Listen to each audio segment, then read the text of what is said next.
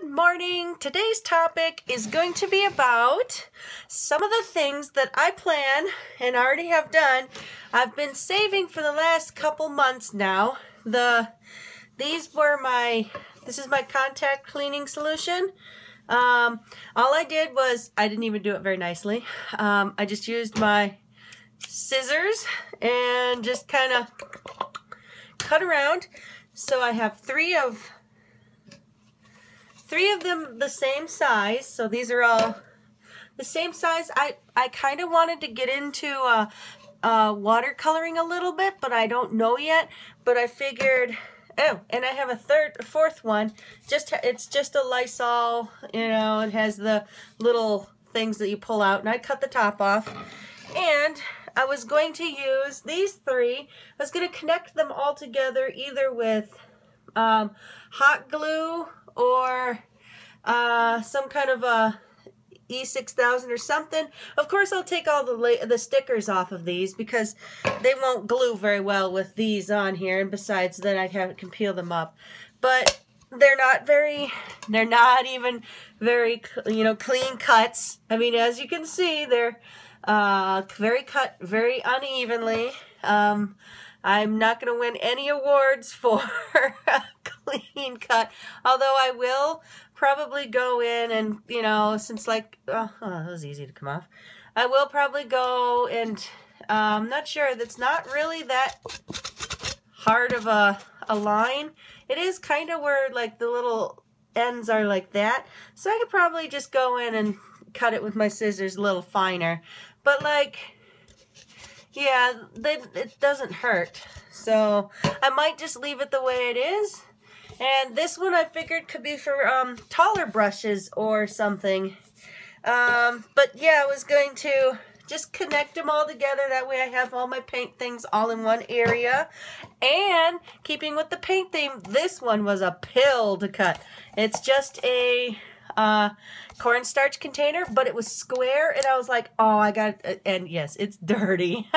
All these products I have not washed yet.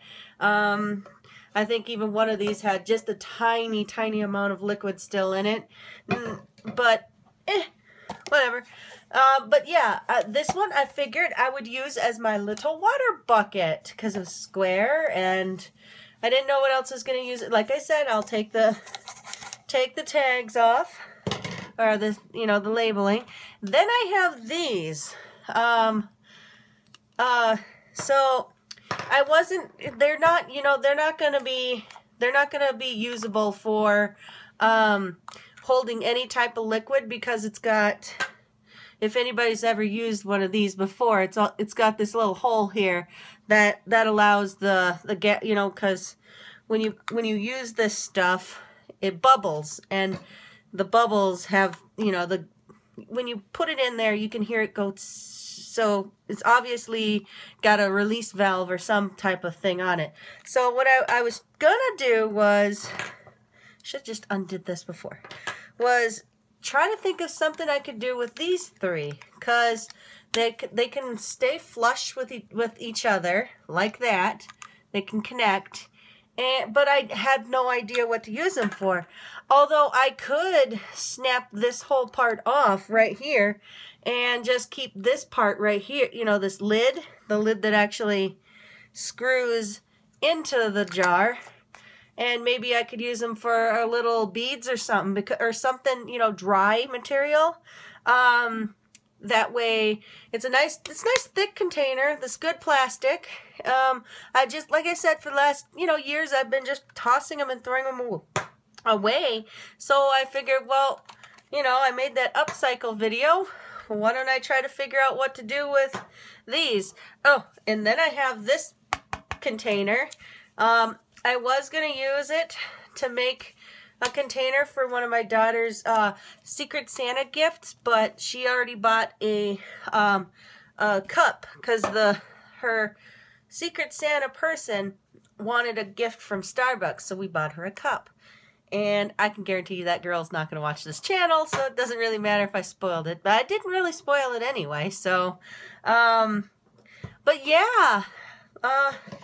I'll have to figure out what plastic or what I can use on these. These will just be holding cup or brushes or something anyway, or I could stick them to the wall or something, and they can make, you know, I've seen people, they'll use PVC, whatever it is, the white pipe that you use in plumbing or whatever. You know, they stick them on the wall like this. Sorry, I can't do it while I'm, there we go, like this, and then they stick their markers in it. Oh my goodness, I'm sweating and I'm not doing anything. Yay! Anyway, I could do this and make marker holders, and I don't want to do it because I don't want to tip it over too much, because there is a little bit, I see there's a little tiny bit of moisture in all of these. So, but I thought about doing that too, or you know, using them for markers too. I haven't fully committed to the watercoloring yet because I can't paint, so it would be a complete learning curve for me. But I'm a big believer in art is a thing that you can learn to get better at. It's, I don't know, it's like cooking. You're bound to screw up, but you learn from those screw ups and do a better, get better at it over time.